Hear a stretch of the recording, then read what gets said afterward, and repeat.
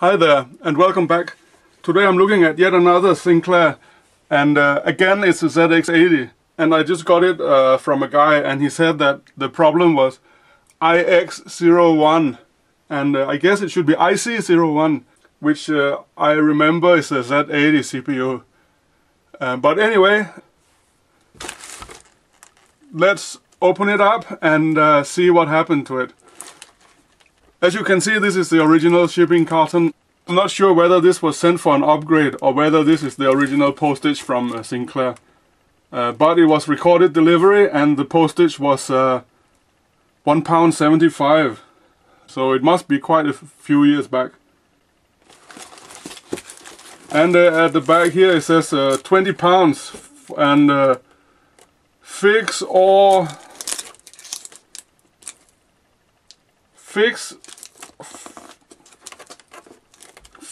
8 ROM, i.e. update to ZX-81, and for £19.95, and total required £39.95. So it was repaired and it had a Sinclair ZX-81 ROM installed, or the 8K ROM I should say, because the contents is not identical to the ZX-81.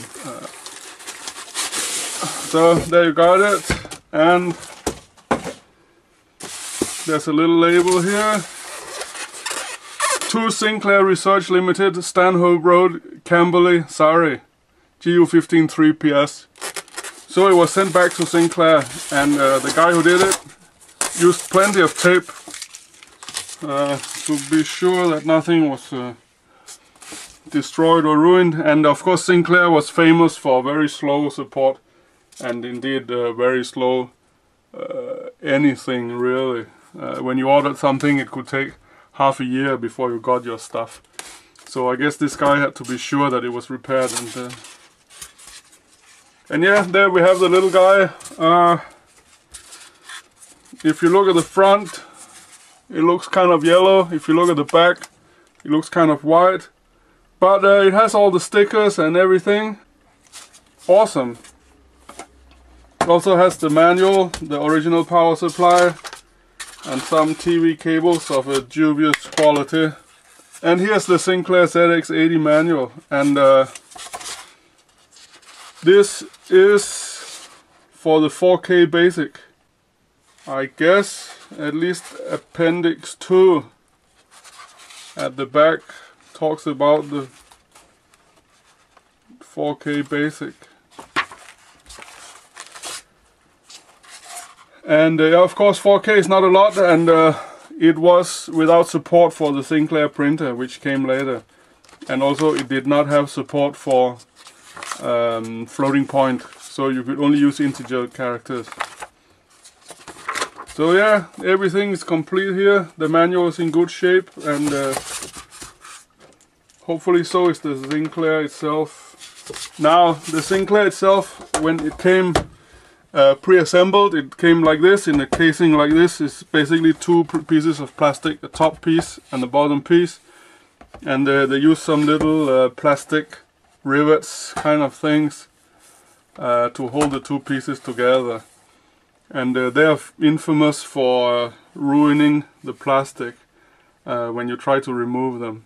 And you can see Sinclair originally, they just put them in and snap them off, and they are very difficult to remove, I think. But let's give it a go and see how that pans out. Now I should have a little tool here. Oops. A little tool with a round thing at the bottom. Pop, and they just pop out like this. At least the first one did.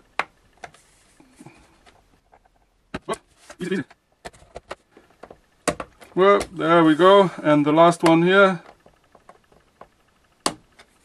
Now we have to take out the little pegs that I just pushed out. Well, like that. And now the rivets can come out from the other side. 1, 2, 3, 4, 5. Okay, and there we have it. It looks like the other one. Except that there is some gunk on the PCB. and the heatsink is a lot smaller than the one I had made by myself. Okay, so I plugged in the power supply and just went over it with a voltmeter to see that everything was good before I plugged it into my little Sinclair, and I only measured 5 volts, something a little bit, 5.5 volts or something like that. So I hooked up the scope, and what have we got? Look at the output from the power supply. That does not look great. So hopefully the problem with my Sinclair is not IX01, whatever that is, but the power supply itself. So yeah, something needs to be fixed here first. Okay,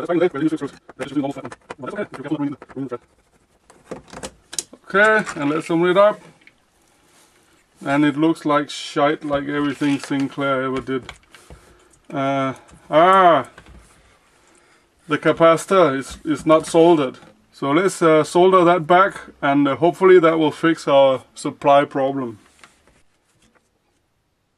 Okay, one solder. And just here. And put it back again. And there we go. And let's just check what's happening. Nothing now, right? So let's go back together and give it a try.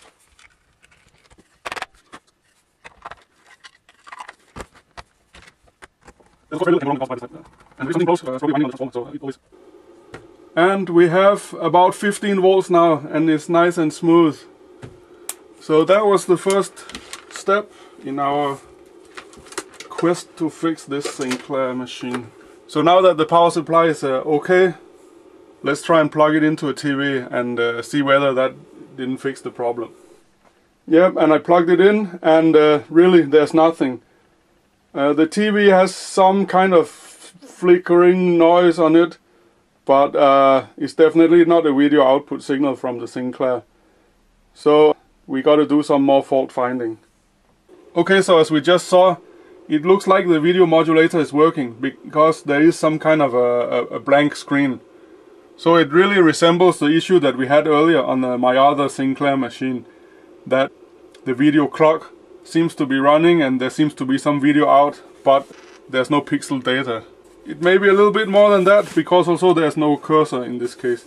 Let's just measure all the supply voltages for all the chips first. That is normally a good indication. Power, power, power, power, power, power, power, power, power, power, power, power, power, power. Oh, no power. And that is really strange. This IC21 has no power, and that is exactly the same problem as on my other Sinclair ZX-80. That could be a common problem with the Sinclairs here. Unfortunately on this board here, this is an issue too. On this board all the ICs have been soldered in and they are not in sockets. So I can't really have a closer look on the PCB, so I'll have to solder a wire just like on the other one. So yeah, I got it out of the enclosure, and the PCB quality looks much better on this one than my other Sinclair ZX-80. One interesting little thing is that you can see someone has soldered the resistor on the cassette input connector, and of course the ZX-80 had a lot of problems with loading from cassette, so I guess someone has read something in a magazine or something and tried to fix it. Let's just quickly solder that supply wire here. Exactly the same place as in my other Sinclair ZX-80 review, and yeah, all got through. And it's a little bit difficult soldering this on video, but I guess it can be done, but I'm not sure whether you can see it. But okay, that's it. We have soldered power to this chip, and let's plug it in again and see whether that works. Yep, and I plugged it in, and really there's nothing. Okay, so let's see if we have any clock to the CPU. That should be pin 6. And it looks like we do have a clock here, and it's 3.2 megahertz, which is I guess correct. If I'm not wrong, this is 6.5 megahertz divided by 2, so it'd be 3.25, and that's okay. And yeah, while I'm waiting for my PC to boot up so I can take a look at the schematic, I actually found a problem already. Because if you look at the ROM, these are the output from the ROM, and nothing whatsoever. So it looks like the guy who sold me this machine was right. The IX1, or what I would like to call IC1, the Z80 CPU is maybe not running. So let's try and just swap that one out first and see what happens. And yeah, as you can see, I have some kind of video picture now, but the picture is kind of rolling. Whoops, there we go, and it loses sync. And whoop, there we go again, and it loses sync. And I've seen that once on my grandparents' TV, and it looks like there's some kind of power supply hum on top of the video signal. If I just move the camera back, you can actually see that on the oscilloscope. So just 1 second. And here I have a capture of the video, and we can see that the supply is dropping here. And here it's much cleaner. You can see it rolling in here. Whoops, there we go. And again, rolling, there we go.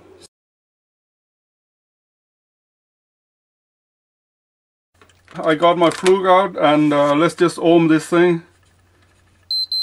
And we have 0.6 volts across this diode drop, which is okay. 0.6 volt across here. And a short here. So yeah, the diode bridge needs to be changed. And then we should have sufficient voltage for the Sinclair to run properly. And yeah, I'm sorry I had to do that off camera. The legs on the capacitor was not long enough, so I had to extend them with a bit of wire, and that was a little bit messy. But anyway, it's done, and I think we should just plug it in and check our power supply, and then just verify that the video is now okay.